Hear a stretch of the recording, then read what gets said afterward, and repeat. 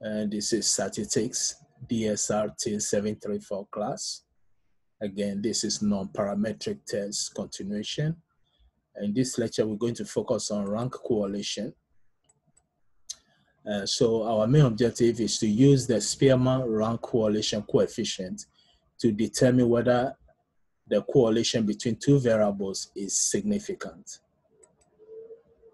So a Spearman Rank correlation is the measure of the strength of the relationship between two variables.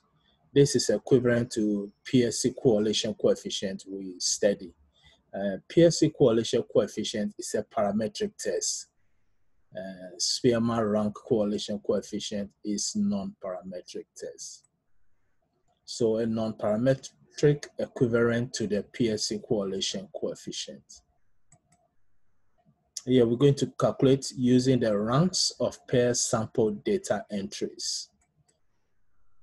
We denote the Spearman Rank correlation coefficient as R and small s. In our Pearson correlation coefficient, we use the symbol R or denote by R. So the Spearman Rank correlation coefficient RS, the formula is 1 minus 6, the sum of d squared divided by n, parenthesis n squared minus 1, we close the parenthesis. Where again, the n is the number of pair data entries. Here we want to find the relationship between two variables if they are significant. So n will be the number of pair data entries. Then the d will be the difference between the ranks of the pair data entry. So again, that's why the test is called the rank correlation coefficient. We are going to find the rank based on the data set given to us.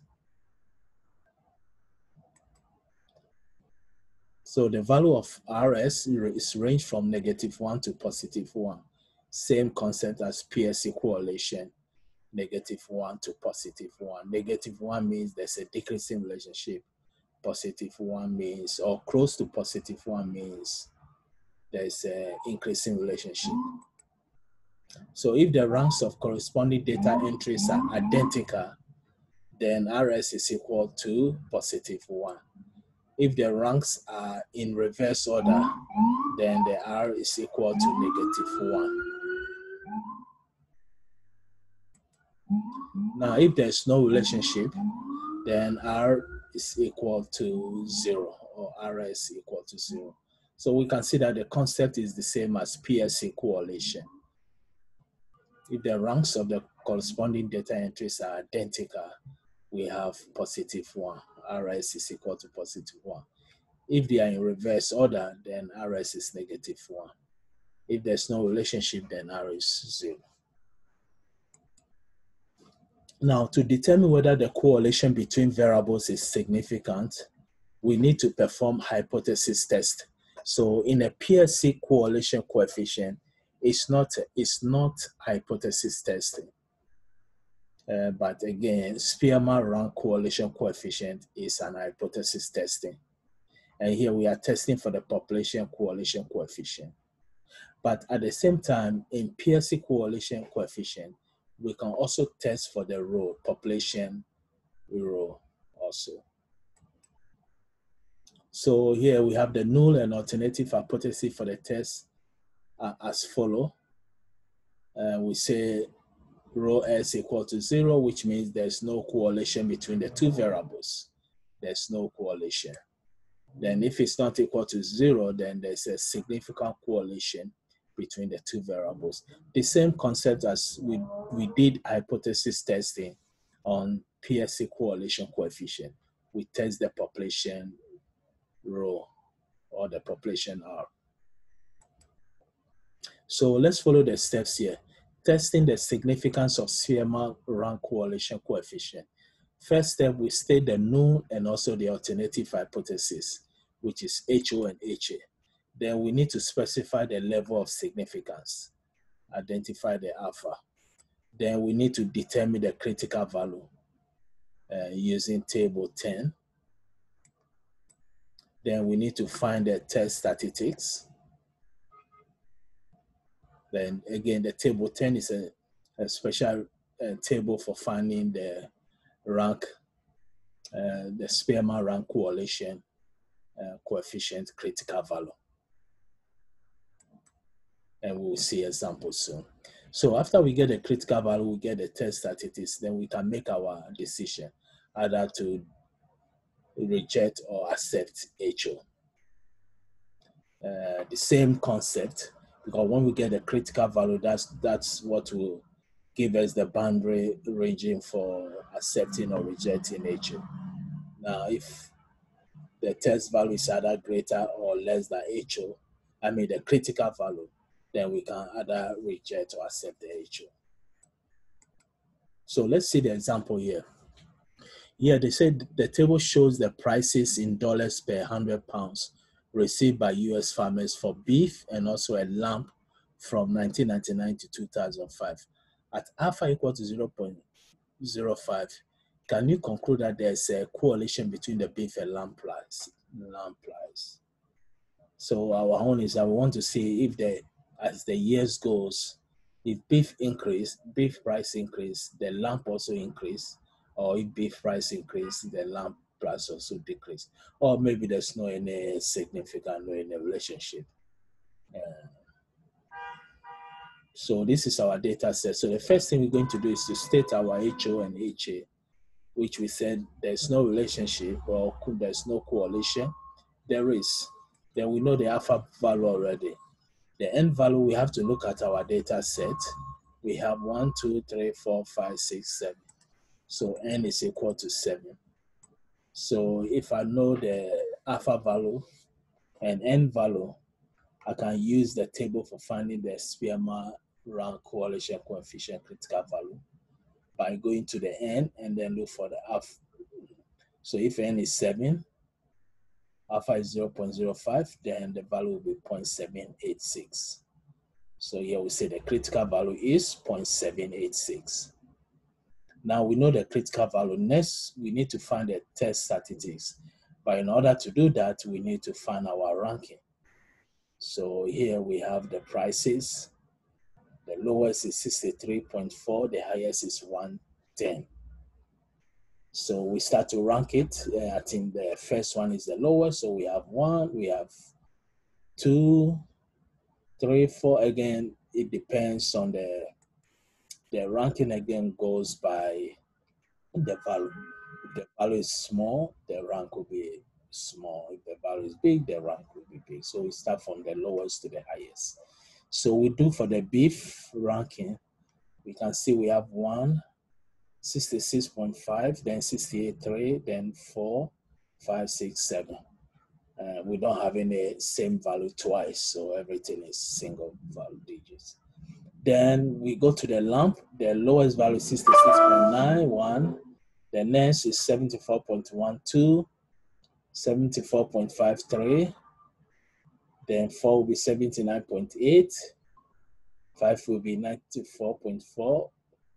6 is 101.0. 7 is 110.0. So here we rank from lowest to highest for beef, lowest to highest for lamb prices. Now we're going to find the D. The D will be the differences. So we can see 1 minus 3 is 2, 3 minus 4 is minus 1, 4 minus 1 is 3, 2 minus 2 is 0, 2, 5 minus 5 0, 6 minus 6 0, 7 minus 7 0.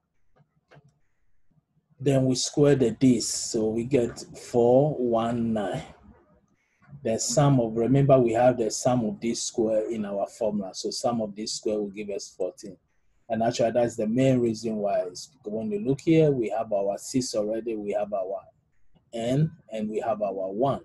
So the only thing we are looking for is the D square.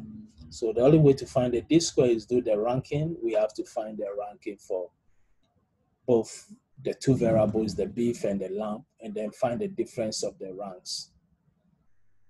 Then you square the difference, then you sum all, then that will give you the sum of this square, which we have it in the formula here. So here we get 16 times 14 because the sum of this square is 14 from, again, our formula here and table, sum of this square is 14. How do we get the sum of this square? Again, we write down the two variables are beef and lamb. We write their values down, then we rank it from the lowest to the highest, both. Then we find the D. The D will be the difference of the lowest and the highest results. Then we square the D's, then we sum all, so that will give us sum D square. So we plug it in the formula and our answer was 0.75. Remember our critical value is 0.786 and our test statistics, which is RS, is 0.75, which means the critical value is greater than the test statistics. So it will be on the left side, which will be the brown region. So that means we need to accept the HO. As we said earlier, if the critical value is greater than the test statistics, then we accept HO, or here we say fail to reject HO. If the test statistics value is greater than the critical, then we reject HO. So here we say at 5% level of significance, you cannot conclude that there's a significant correlation between beef and lamb prices between 1999 and 2005. So that would be the conclusion. So again, the steps here for doing the Spearman Rank correlation coefficient. The goal of the Spearman Rank correlation coefficient is to determine there's a significant information that there's a relationship between two variables.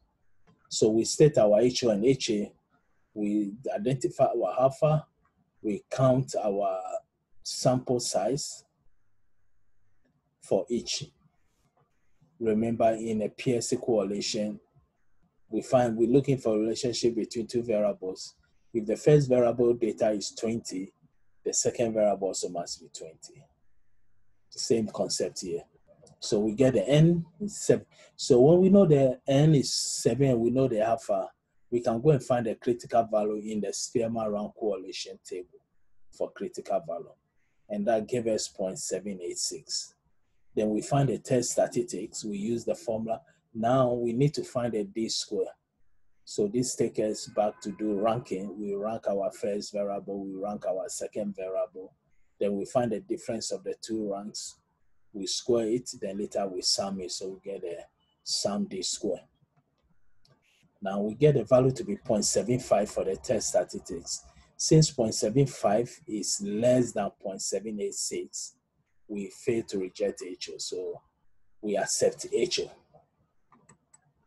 So this will be the conclusion again of using the Spearman Rank correlation coefficient. Again, Spearman Rank correlation coefficient is a non-parametric test. We don't assume a population size and we don't need to use any parameters. And the steps is, again, this is a hypothesis test. So the first thing we need to do is to state our HO and HA. The next step, we identify our alpha, the level of significance. Then the next step is to identify the size of the sample. The size of the two samples must be the same. We want to find the relationship between the two, again, items, two variables. So after that, we find the critical value. Since we know the sample size, we know the alpha value, we can go to the Spearman Rank correlation coefficient table for critical value to get the critical value. Then we draw our graph, identify the rejection and accepted HO regions. Then after that, we find the test statistics. Now to find the test statistics, we need to rank our two variables separately from lowest to the highest. Then we find the difference of each pair. Then we square the difference, then we sum it. And that will give us the sum D square. The sum D square is inside the test statistics formula. So after we get the sum D square, we know the N value. We can find again the test statistics. If the test statistics value is less than the critical value, then we accept HO. If it's greater than the critical value, then we reject the HO. So again, wish everybody the best and thank you for your time.